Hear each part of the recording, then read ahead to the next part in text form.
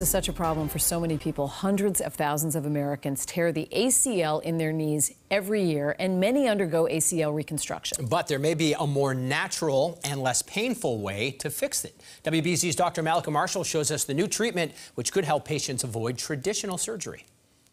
Tori Waldstein was hitting the slopes with friends a few years ago when she went tumbling over a bump. My ski didn't pop off, so my knee sort of twisted around, and I knew pretty quickly something bad had happened. The 30-year-old had suffered a tear of her ACL, a ligament that connects the thigh bone to the shin bone and helps stabilize the knee joint. They happen pretty frequently, particularly in patients who are very active, like Tori.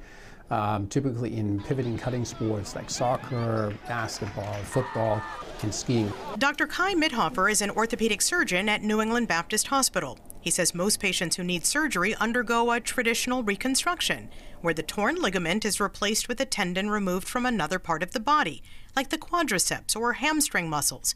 But that can lead to chronic pain and weakness in those areas. You're robbing Peter to pay Paul. But a new procedure called Bridge-Enhanced ACL Restoration, or BEAR, avoids that. What the technology does, it actually helps to biologically heal the body to heal itself. This collagen implant is first saturated with the patient's own blood to provide growth factors to aid in healing, and is then placed between the stump ends of the torn ligament. Compared to a traditional ACL reconstruction, patients who undergo the BEAR procedure spend less time in the OR, have fewer incisions, less post-op pain, and are up and about much faster. It's also a more natural biologic restoration of the joint anatomy, joint function, which I think restores function and ability to return to activities more naturally.